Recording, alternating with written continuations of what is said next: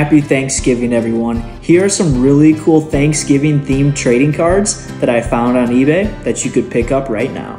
Starting off, we have a Rob Gronkowski autographed card. This card's pretty cool as it says Thanksgiving 2012 below the autograph, and it has a cool cracked ice look to it. I also did some research, and apparently there's only about 7 or less of these cards made, making it quite rare. After that, we have a Brock Purdy Leaf Metal card. This card is super cool as it has a Thanksgiving themed border, as well as a turkey behind him, and some pies, and some pumpkins, making it really festive. Just a forewarning, this card is a pre-sale, but the card will look something like that when it's released. The next card is Herman Moore, who is a Detroit Lions legend. This card is from 2013.